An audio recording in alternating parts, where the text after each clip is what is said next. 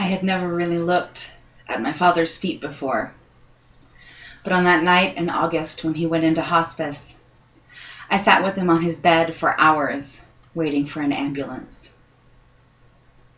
Every time he would shift on the bed, he'd stick his legs out from under the blanket. I spent a lot of time looking at his feet that night. The high arches, the curve of his heel, the long toes. They looked so familiar. And then I realized why. I had been putting shoes on identical feet my whole life. We had the same feet. That night, that seemed very important. And it still does. He died 5 days later after a 2-year battle with brain cancer. And it was a battle. 4 surgeries, a shunt to relieve pressure in his brain, 2 rounds of radiation, chemotherapy, and a host of other pills and procedures. He never regained consciousness. Physically, we lost my dad piece by piece. But on that last day before he went into hospice, his laugh and his smile, his eyes, his hug, his love of building things, all of those things, his smell, were still very present. And then, in what felt like an instant, but was really 5 days, they were gone. It's been 2 months, and there's still a hole in the middle of my stomach as I walk around. If there's a remedy for this, I don't know what it is.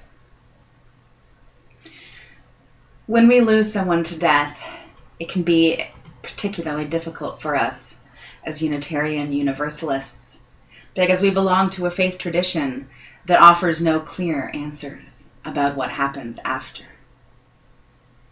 Now, my family is Catholic, and so for my mother and my brother, the promises of reunion and everlasting life offered by the priest at his funeral are true. I find I am not so easily comforted. I don't know if I will ever see my father again, and the finality of that is as immense to me as the size of the universe.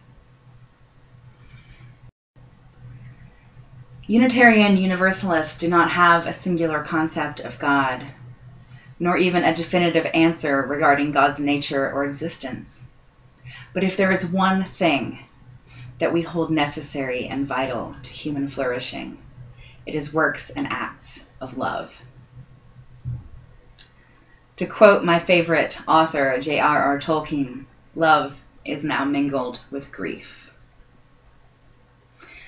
When we risk loving, we risk grief. We cannot have one without opening ourselves up to the other.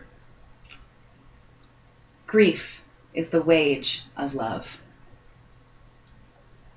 And we, the living, know that grief can only be endured. Grief is far from simple, and no one can tell you what it will look like or how long it will take. No one can tell you what it will look like on the other side either. Even though I begin to suspect that my grief will never completely dissolve, I have faith that I will not be forever bound in the act of grieving. Now, the line I quoted earlier was not complete. Here is the full thought as originally written.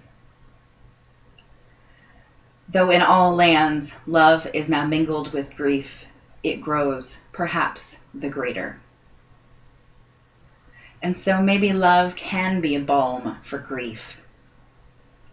My grief and loss are my own, but I am not on my own.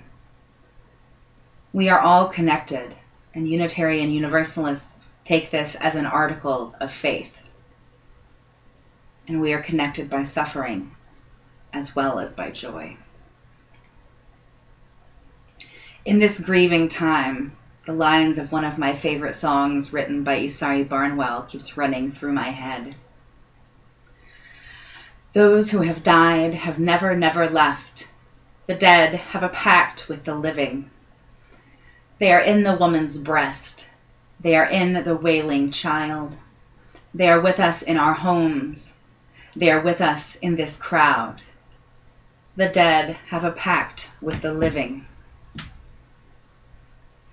This is the only immortality that I can be certain of. The way we go on. The way we remember. My father is dead, but I am not. I can still see his eyes and his smile every time I look in the mirror. I can't feel his hug, and his scent has faded. But I can remember him, and remember how much of my being has been shaped by his love and example.